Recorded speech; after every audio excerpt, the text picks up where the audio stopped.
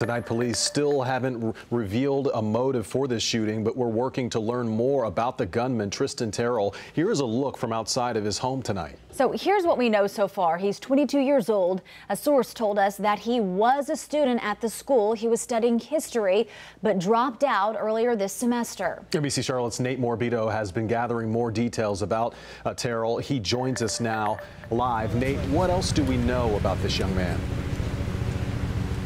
Well, we know that police are not yet ready to name him and release his identity to the public. Just moments ago, CMPD released some information, but did not identify anyone in specific, only saying they took a lone subject of interest into custody who is currently being interviewed by homicide detectives. The UNC Charlotte police chief told us there will be a time when they release more information, but at this point, they're not yet ready to do so. I shot the guy. This man appeared to shout those words as officers brought him into CMPD headquarters. Almost 2 hours after campus police said a lone gunman with a pistol shot several students. Despite his outburst here, he said nothing. Chief Jeff Baker said the unnamed suspect didn't utter a word once police took him into custody.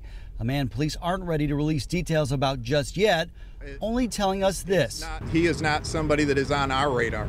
A police source identified the suspect as 22-year-old Trystan Andrew Terrell. An on-campus source confirmed he was a former student, a history major who dropped out earlier this semester.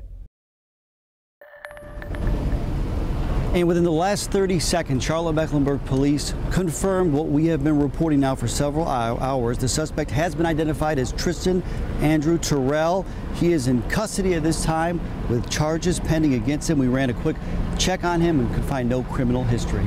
Reporting live, Nathan Morabito, NBC Charlotte. Nathan, thank you.